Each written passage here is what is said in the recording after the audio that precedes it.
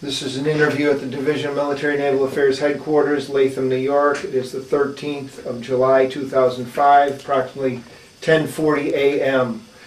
Interviewers are Wayne Clark and Mike Russert. Could you give me your full name, date of birth? Paul A. Butkereit. B-U-T-K-E-R-E-I-T. Okay, what is your date of birth and place of birth, please? 4/13/22. The place is a little town on Long Island, East Rockaway. No relation to Rockaway. Okay. What was your educational background prior to entering service? I was an RPI, and I wasn't doing great, it was just typical, And I had 10 days notice. I was going to be in the infantry. So I quickly went down to New York to Whitehall Street and enlisted. Okay. Do you remember just before we talk about that, do you remember where you were and your reaction when you heard about Pearl Harbor? Where were you and how did you hear about that? I remember when they hit Pearl Harbor, I was at an RPI. And it was a beautiful day, and well, it was a shock. How did you hear about it? I don't have any Okay. reason. All right. So you enlisted. Why did you pick the Army Air Corps, the Army Air Force? Why? Because I thought it was that was a better service, I thought I'd do better there. Had you ever flown? I didn't want to be in. My father,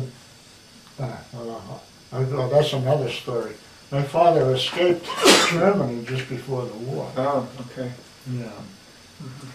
Had you ever flown before you entered? Not any, occasional, Yeah, I'm not going to say I never did, but I don't know when I did. All right. Where did you go for your basic training? Basic training, Atlantic City.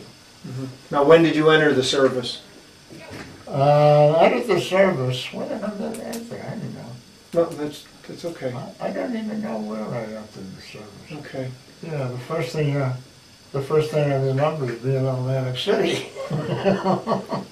We were in one of those big hotels, and they had all the stairs were covered with duckboards, so we wouldn't destroy them, And it was an experience, but it wasn't like being out in the field. Where did you go after Atlantic City? I'm not sure anymore, but I did end up in Nashville. Okay. Where they decided, they gave me a bunch of psychomotor tests, and they checked off whether I'd make a good pilot or how they could use me. See, my problem was that they got a hold of me and then they didn't know what the hell to do with me, So before I went to Nashville, I went to that school up in Vermont, that just below Barry. The Marines. What the hell's the name of that? Norwich? Norwich, yeah. Oh, okay. Yeah, and they sent, that was like going back to grade school. Now, why did they send you to Norwich? Because they didn't know what to do with me. Oh, okay. They had at that time, they got air superiority. I was just on the tail end of the war. You know what I mean? It was, we established air superiority, and our losses plummeted. And they had all these guys in the Army, in the Corps, and they didn't know what to do with us, There was nobody being killed. So that's the way it was. Now, when you went to Nashville, where did they assign you? They said I would make a good bombardier or some other like Navigator or something like that. But they said I'd never make a pilot. You know, I just didn't have it in me to do that. So what do you think they did? I don't know what. They sent me to pilot training.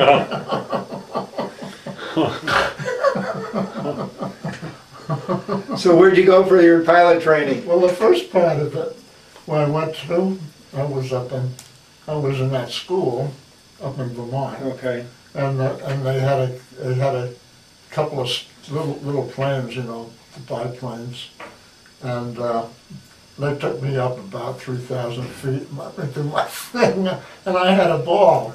You know, it was fun. But I never learned to land the plane.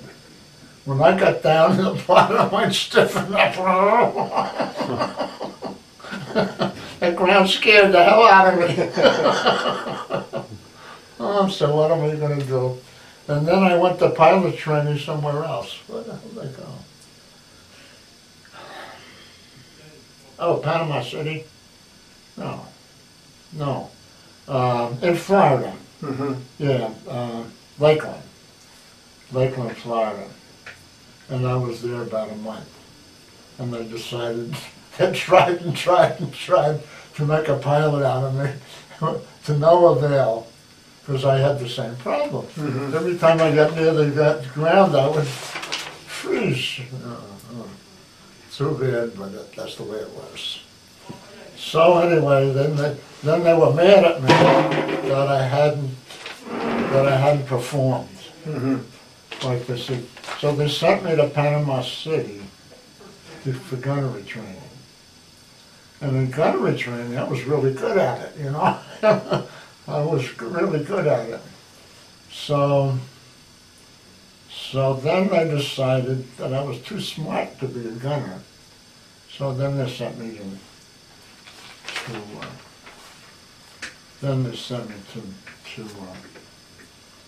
oh, Jesus. Bombardier school? Huh? Did you go to Bombardier school? No, Navigator. They made a Navigator. Navigator, okay. And I was good at that because I was kind of good at numbers, you know. And that was all of them. So then they assigned me to, that was in Louisiana. Selma, Louisiana. And then from there, I was assigned to a plane, to be the Navigator. And Now that's where you were assigned a crew also? Yes, yeah. Now where was that? I'm trying to remember where it was. I know some of them picked their planes up in Nebraska, I No, believe. that was just a crew, no plane. Oh, okay. So anyway, one of these, you know, they had one of these training cupolas, you know, what do they call them? I don't know what the hell they call them. And I was in there with the pilot and the co-pilot, and it was completely dark, and I was supposed to navigate from here to between two pylons here, okay? And here we go, we're going along, and I said, estimated time of arrival. And the pilot never heard that term. He thought it was to change directions. So we changed directions and we went off at an angle. And we were going along, and then I realized he'd made a mistake.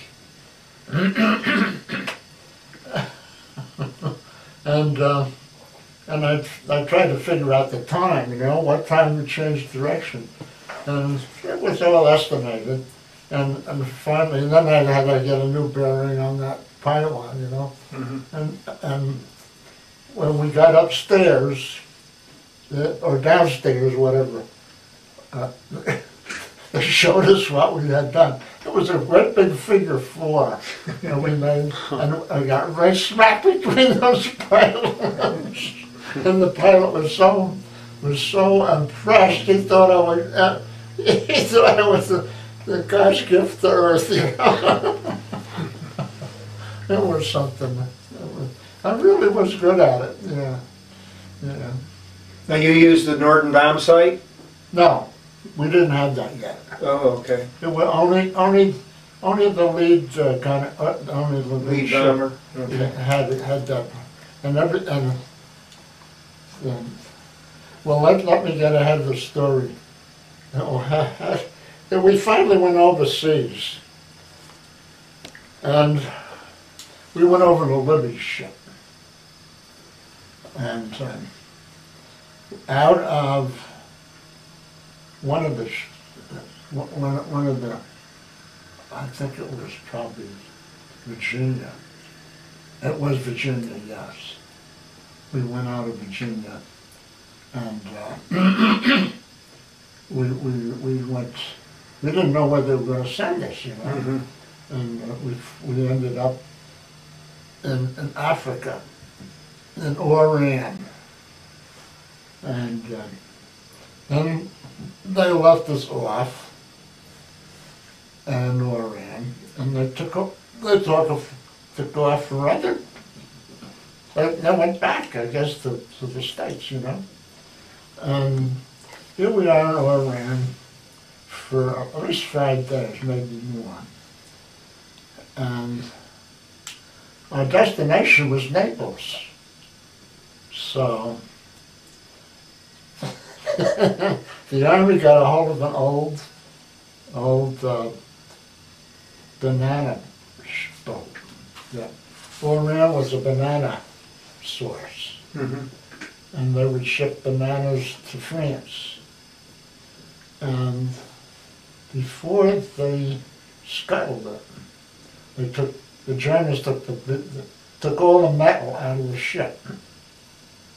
And the thing, the ship was going at a list about 15 degrees, you know? And they had to keep hard left rudder, they keep it trying to go straight. Anyway, it took us 5 days to get to Naples. And then they decided that they didn't have room for us in Naples. That they wanted us down at the foot of, first we were in Brindisi, and then we went down the foot of Italy. Mm-hmm. They had an air base down there. And that was the first we ever got a hold of a ship, you know? Mm-hmm. Yeah, we got a ship too. And, Now, were you assigned the same plane all the time? No. Mm-hmm. Did you ever get to name one or paint one up or no. anything? On the front, we only had 6 missions. And we were shut down. Mm-hmm. Okay. All that money that they spent on my education and the pilot's education, all down the drain. So anyway, what was I going to say?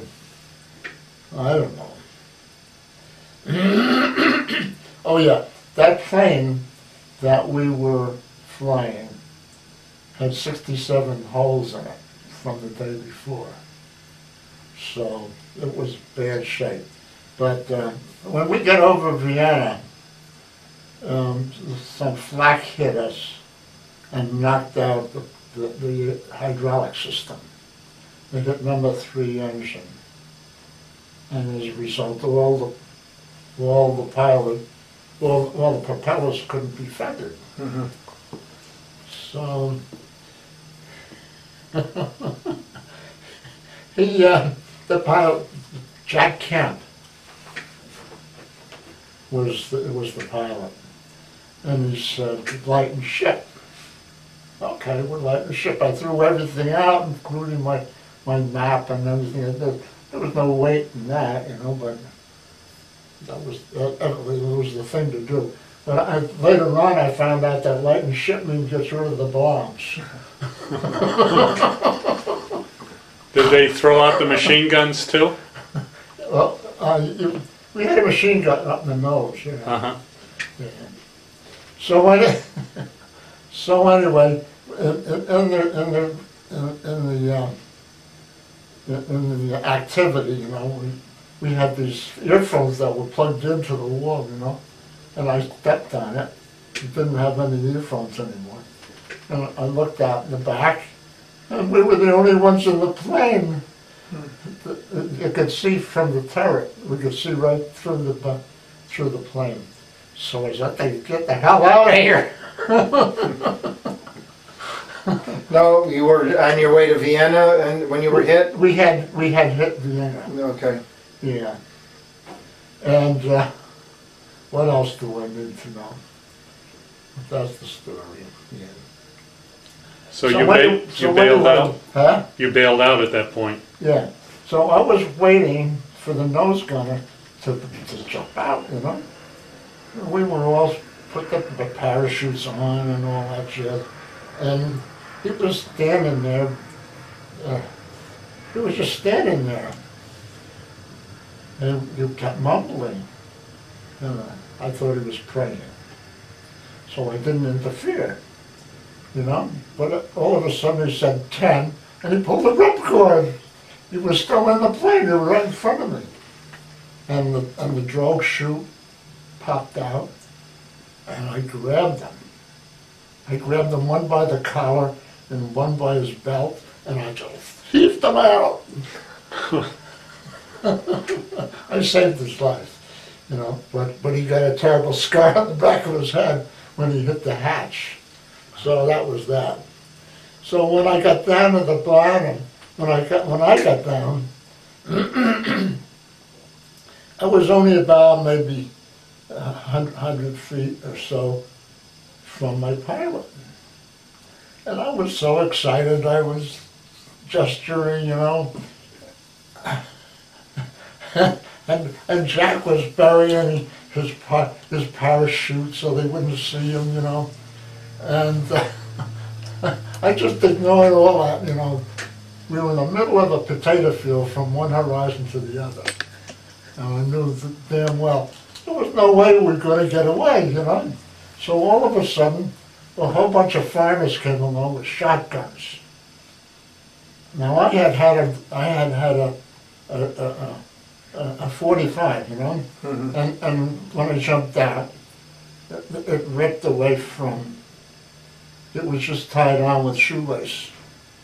Mistake, because it went flying, and so I was unarmed, and it turns out that Jack was too. And before you know it, they had surrounded us, and I was very friendly with them right away, because I spoke a little bit of German.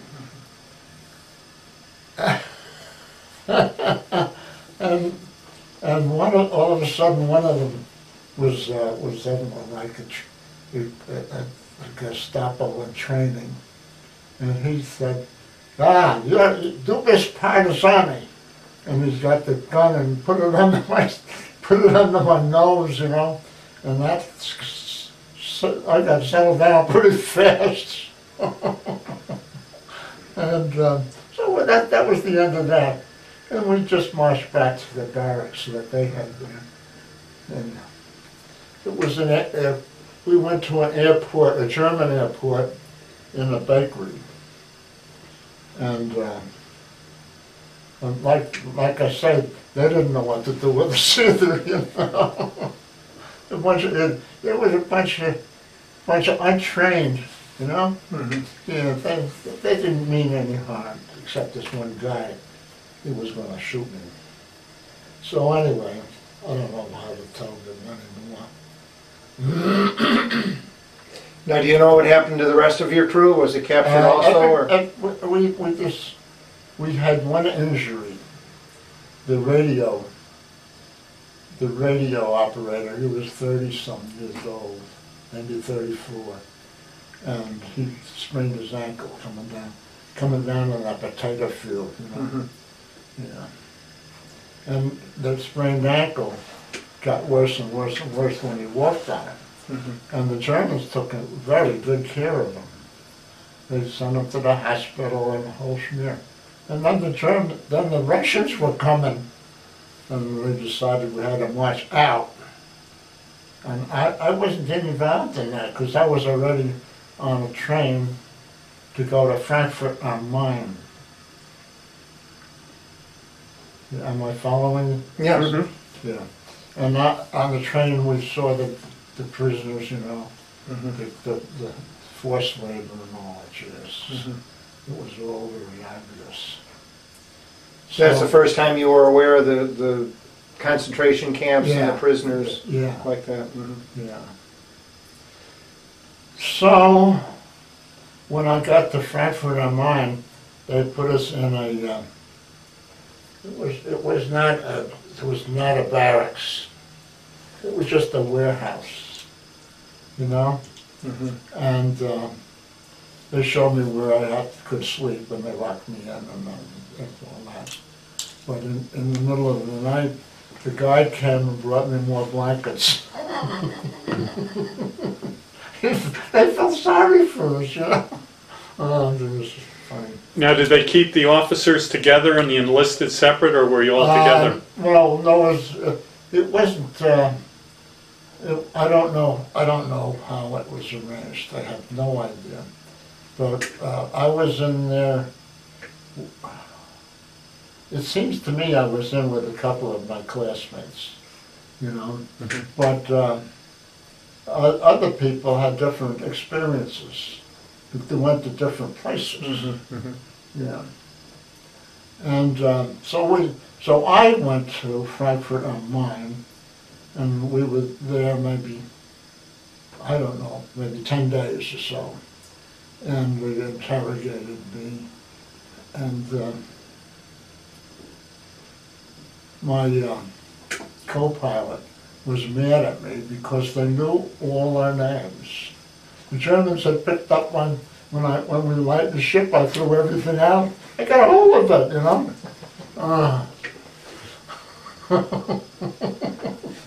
And then they blamed it on me. You know, well, I told them I'd had nothing to do with it. You know, that's a mistake. So I didn't know what had happened. I didn't realize what had transpired. So anyway, before you know it, we got on another train and went north, right to the Baltic Sea. And that camp was Stalag something or other. I don't know the number. It was one of the early Stalags.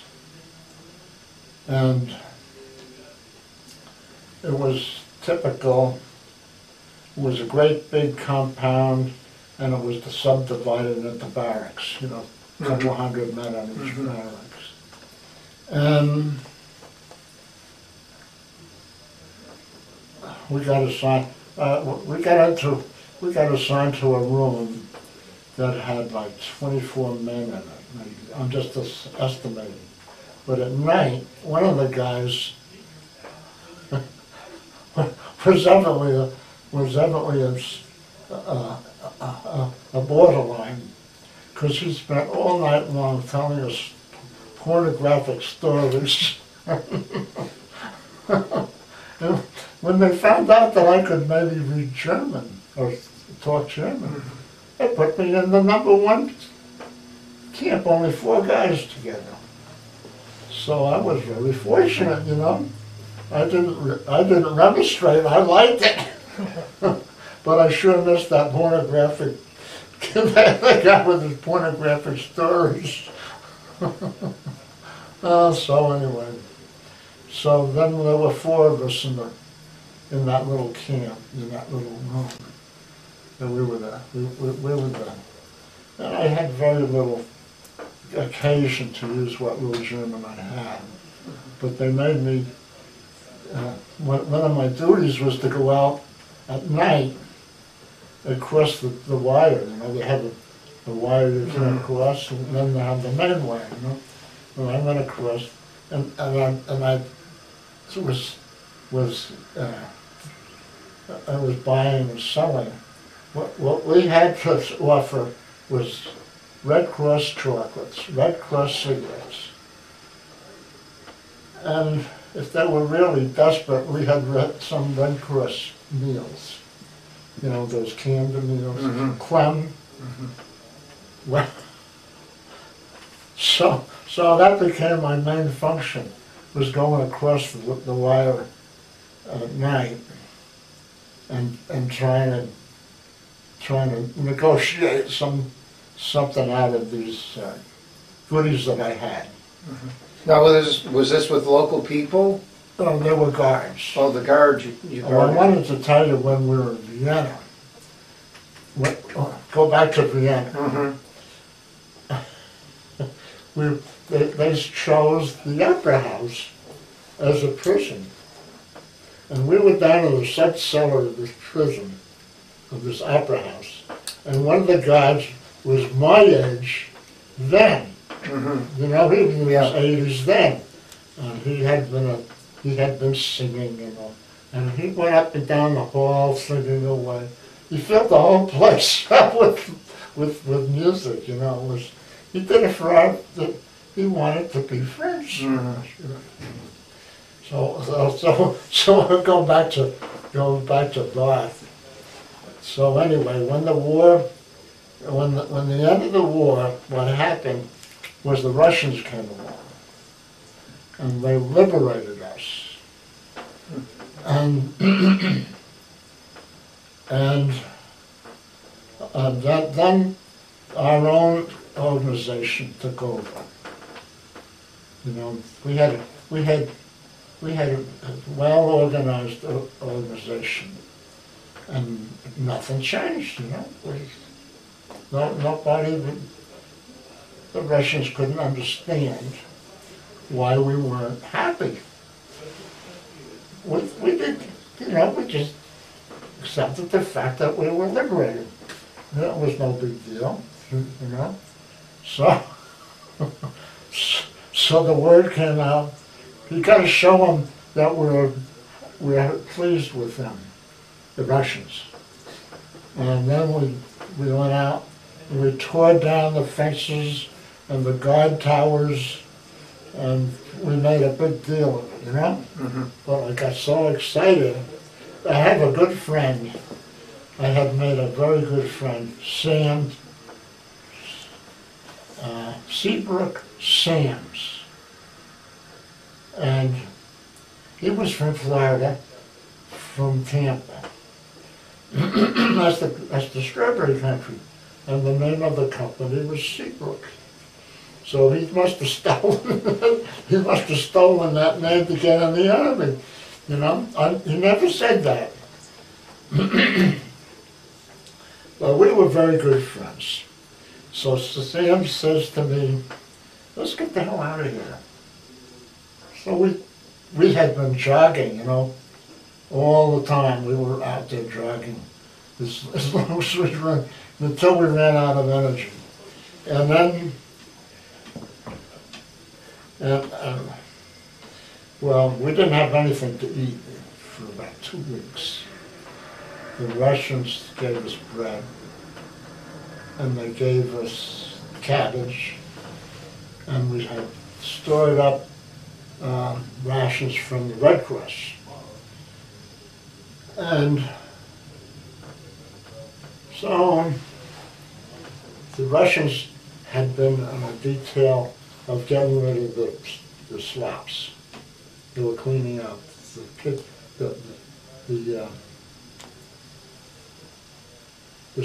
they had just open septic tanks.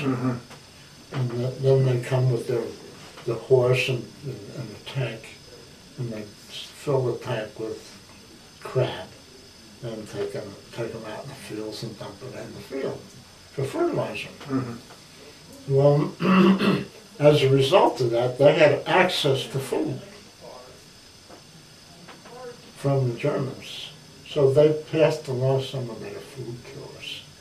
So anyway, later on I found out that the Russians, because they were deserters, they called them deserters. because they allowed themselves to be prisoners. Oh, the Russians that Yeah. were captives. Yeah, and they killed them all. But in the meantime, I picked up a terrible case of dysentery. And so Sam and I got the hell out of there, and we started running west, excuse me. And we ran and ran and ran. And before you know, we came across the Russian gypsies. You know the gypsies? Mhm. The Roma. They had the tent set up very elaborately and terrific. They had terrific, what should I say?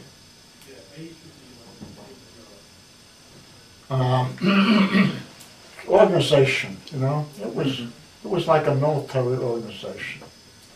And so they treated us very well, especially with vodka.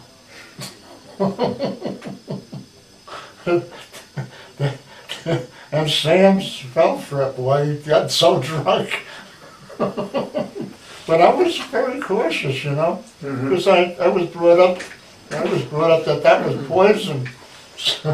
So I was very evasive, but I tried to hide it, you know. And anyway, the next day we picked up and ran some more, and ran and ran and ran. We finally got to Lubeck.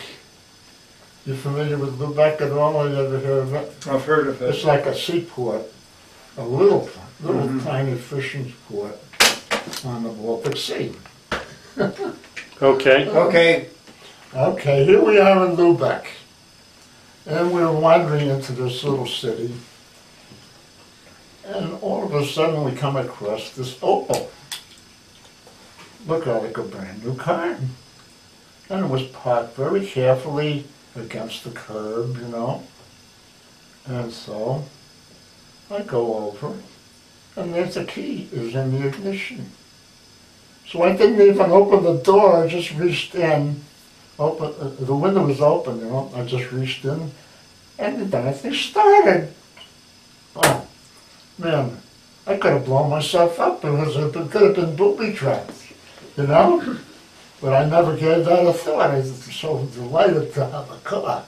We grabbed that car and we found the Autobahn, and it finally got to the German checkpoint. You know, they had the Germans, and not the Germans, the British. Oh, Jesus, I guess get confused. Yeah, and they just passed us on. They were just so happy to see us, you know. And we kept going and going and going. Sam's had been a fighter pilot. He had one of those engines with the, you know, the circular engines, the pistons coming all over. His specialty was dive bombing. And he would dive bomb the German locomotives.